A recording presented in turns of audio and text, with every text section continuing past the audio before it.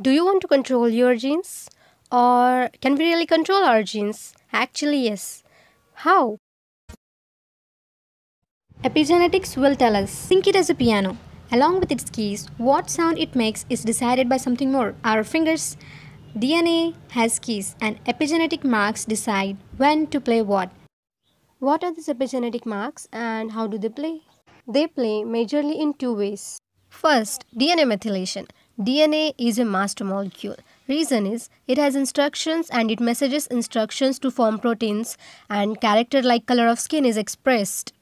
But when molecule like methyl binds to DNA, it can't send message and character is unexpressed. Have you noticed? Color of skin just changed. Second way is relation between DNA and others.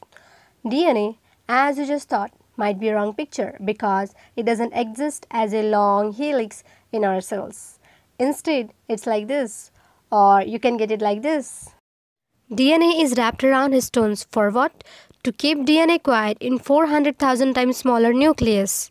But when the packaging is tight, DNA cannot send message and form proteins. And when packaging is loose, DNA can send message and form proteins. But what decides loose or tight? The number and type of molecules that bind to histones.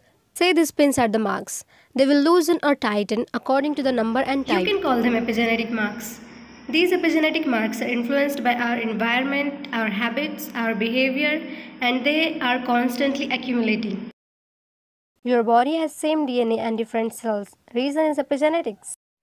The twist. Some of the epigenetic marks are reversible. And this is a great possibility as it creates new approach to treatments for complex disorders including cancer. To understand one of epigenetic treatments of cancer, let's go to video start. Cancer is uncontrolled cell division. Consider it as fast-moving car and toll booth as tumor suppressor gene which stop cancer cells. Say red tag loosens grip and green tightens it. If either of them gets abnormal arrangement, you can't stop the car. Mostly it is abnormal hypermethylation or simply abnormal tightening. So what we have to do is bring this abnormal arrangement to normal. Arrangements matter like this. And when we rearrange them to normal, the car stops.